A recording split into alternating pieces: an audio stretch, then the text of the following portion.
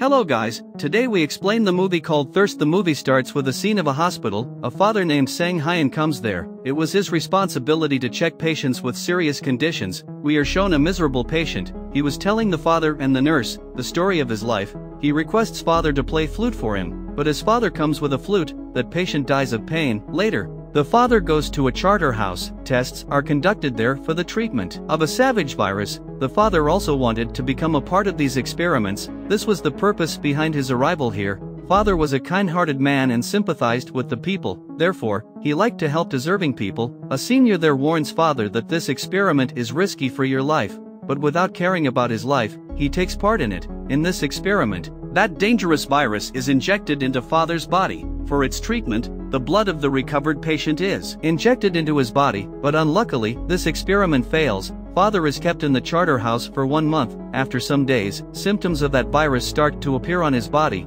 He starts playing that flute again. Suddenly, his mouth starts bleeding, because of which, that flute breaks. Then all the doctors transfer blood into father's body. After it, father recovers speedily. Strangely, he was one of the 100 who recovered. After this incident, people started considering him lucky and genius. His dignity became greater than ever. Father Sang-hyun meets his senior father who was blind. Then father goes to a child's birthday and makes this child happy by doing celebrations. Because this child had brain cancer, suddenly there comes a nervous lady. She asks father to help her by going with her because his son was so sick. Going there, father acknowledges that the man was none other than this childhood friend. His name was Kangwoo. His wife named Taeju was also there. Kangwoo's mother invites father on dinner. There, we notice that father is taking interest in Kangwoo's wife, Taeju. Kangwoo was much recovered and had come home now. 3 people come to meet Kang-woo there. It included a couple and a police officer. They meet father there as well. They were playing a dice game. There we see that Kang-woo misbehaves with his wife Taeju in front of all. Due to this, Taeju gets hurt. Then we see that father has come home, but he was having bad feelings. Here we see that the blood cells of the father are converting. He becomes unconscious, and the next morning, he wakes up as a vampire. Here the question arises that how did he become a vampire? In fact, that failed experiment had a devastating effect on him. The blood which was transferred into his body left a bad effect on him. As a result, he became a vampire. Then father goes to check a patient. Seeing the flowing blood, his inner vampire activates. At first, he controlled himself, but gradually he started losing his control. He was becoming edgy to fulfill his need. Here we realize that those symptoms and marks will disappear only when he drinks someone's blood. If he didn't get blood, those marks will appear again. As the father was a vampire now, so he had many more powers than before. He jumped off the building, but still, he didn't get hurt. Taeju had a habit of sleepwalking. She comes to a street where father was present. Then we see father storing the blood to quench his thirst, so that he won't be accused of murder. Father goes to Kangwoo's house and Taeju and father fall in love there. Taeju seeks permission from her mother-in-law to stay in the hospital for a night. Father and Taeju meet there. They loved each other a lot, so they were unable to control their emotions.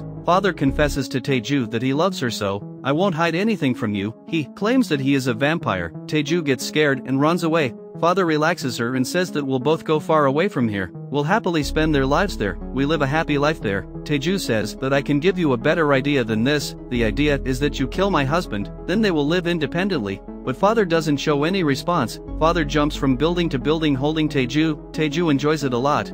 Father goes to his senior father. Again, father says that I am blind, so can you give me your vampire blood so that I can see with my eyes last time? Then father Sang-hyun replies that I am not father anymore, so I can't give you my blood. He doesn't give him blood. Father notices a mark on Taeju's neck. He asks if Kangwoo did it. She says, yes. It makes him so angry. Taeju, father and Kangwoo go to a river. Here, father kills Kangwoo by drowning him in water to get revenge. Taeju gets injured as well. Father throws Taeju into the river and runs himself. He does this so that police will take it as an accident, not a murder. Then father comes to the charter house and there he meets his senior father again. There he requests him again to give him his vampire blood, so that I see this world too. He says that alright, I will give you my vampire blood, but in return, you'll have to pray for me. Senior father does the same and prays for him. At the same time, those symptoms start appearing on father Sang-hyun's body. His inner vampire activates again. He kills the senior father to fulfill his need. Police were investigating about Kangwoo's death. Kangwoo's mother became paralyzed. She was suspicious of the father that he killed her son. Taeju and father were together when Kangwoo's soul comes to scare them. Intoxicated, she spills out that her husband has not touched her to this day. Instead, she lied about the behavior of her husband. Hearing it, father feels sad that he killed an innocent man. Father gets angry with Taeju. Taeju becomes really embarrassed and she asks father to kill her. Father does the same by compressing her throat and kills her. Later, he drinks blood from her body. Father was feeling so lonely, he decides that he'll make Taeju a vampire as well. Thinking this, he lets her drink his vampire blood, then Taeju opens her eyes and she is a vampire now.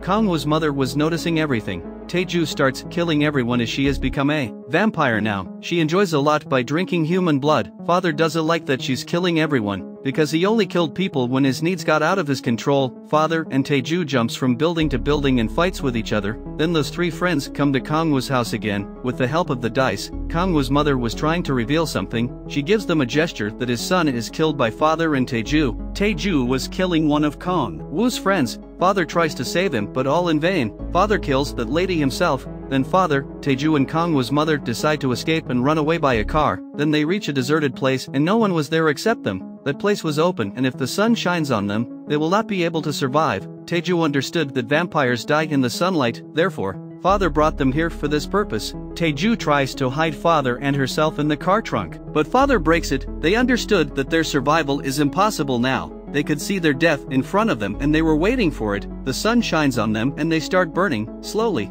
they burn and turn into ashes. Kangwoo's mother was watching them turning into ashes. She was happy to see them being killed and destroyed. This movie ends with the end of their story.